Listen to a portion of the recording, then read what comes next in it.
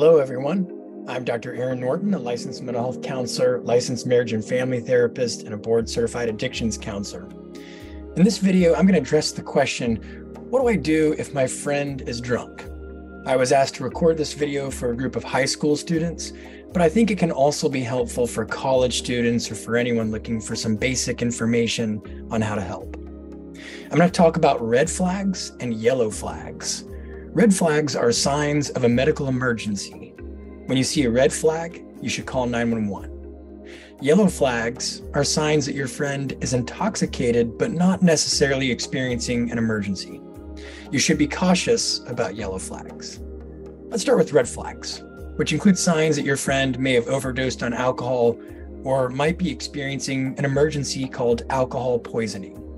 According to the National Institute on Alcohol Abuse and Alcoholism, alcohol poisoning is what happens when there's so much alcohol in the bloodstream that areas of the brain controlling basic life support functions, such as breathing, heart rate, and temperature control, begin to shut down. The signs of alcohol poisoning can be remembered with the acronym MUST HELP, which was developed by an organization called Aware, Awake, Alive to help teens recognize the signs of alcohol poisoning.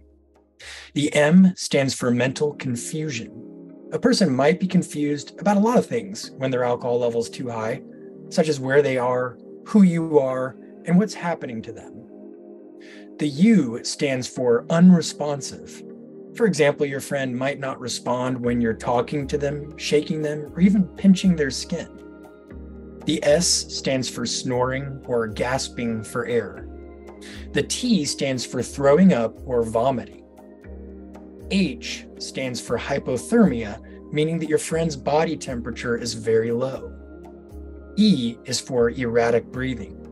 Breathing might be slower than usual, such as 8 or fewer breaths per minute, and there might be lapses in breathing, meaning that more than 10 seconds go by without a breath being taken.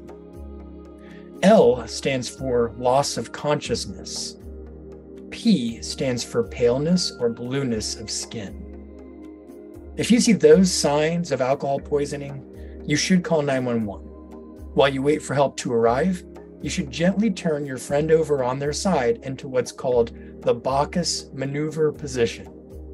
You raise the arm that's closest to you above your friend's head, gently roll them towards you while guarding their head from hitting the floor, and then allow their head to rest in front of their arm, not on it.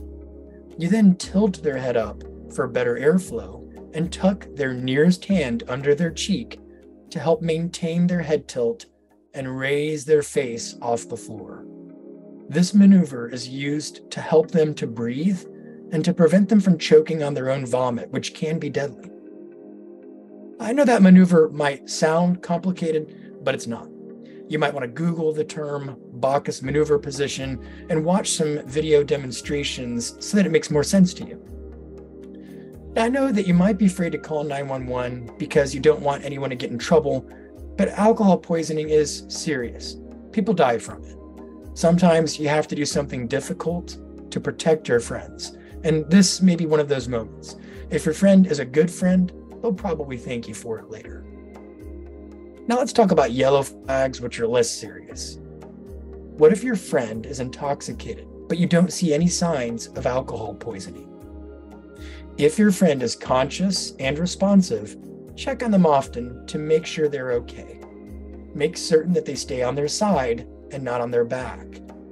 If you're going to touch them, tell them exactly what you're going to do before you do it. Sometimes when people are intoxicated, they don't understand what you're doing, and so they might respond with fear or anger. Try to remain calm and firm.